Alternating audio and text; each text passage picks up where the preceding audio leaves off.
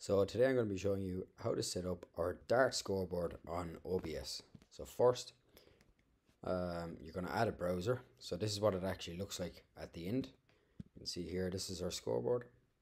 And I'm just going to delete that now and start from scratch. So remove. So first you click this plus in the sources panel. You click browser, click OK.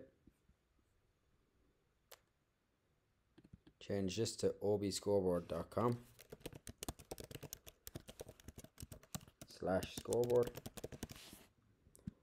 and change this to 800 and click OK. And as you can see, I'm already logged in, so it goes directly into the scoreboard. If you're not already logged in, right click on either there, or you can right click on the browser down here, or click Control if you're on a Mac and click interact. Then you'll see you have the options to change everything on the scoreboard. If you haven't already logged in, you'll have to type in your login details. I've already logged in, so I won't need to do this. So you can change the player names by just typing in here. So say John and Jane, and then you can add points easily by just either type them in like that, and type them in your keyboard and click enter, or you can use these predefined ones and click OK. You can also undo, and you can also change so that you can include sets as well. And you can see down here it displays it on the score on the actual screen. So then you can click option key and drag down to get rid of the controls, and to increase the size you just click and drag the corners. Oh yes, on a Windows laptop you click Alt and drag down this middle button. So yeah, you can make that as big as you like or as small as you like, and leave it there in the corner.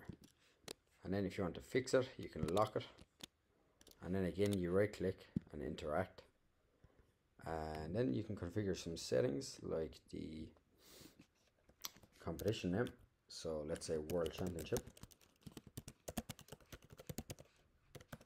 You can change who throws first, which is this little dot. You can choose first to or best of, and you can see that the text will actually change here as well for the sets. So if it's best of 7 or first to 7, and you can change the text here as well. So I can change this to either 5 or 7. So let's say I change it to 5 and close. So it's going to do best of 5. So obviously you can't get a score of 501, but we're just going to give some examples. So 501. So best of 5 would be, let's say, yeah, if this person wins again, they will be up 1-0 in sets, and it does that automatically. Again, you can undo any mistakes you make, and yeah, that is pretty much it. You can also generate a code, and you can use your remote control on your phone. So the code here is 503739.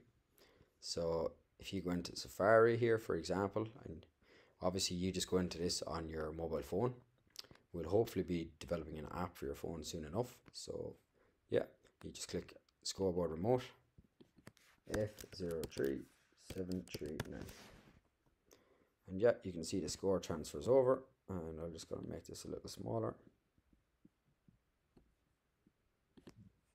so you can see it updating. I can actually get out of this panel, and you can see, you can imagine this being on your mobile phone now. And let's say I type in 180, it'll update on the score in real time, on the scoreboard in real time. Yeah.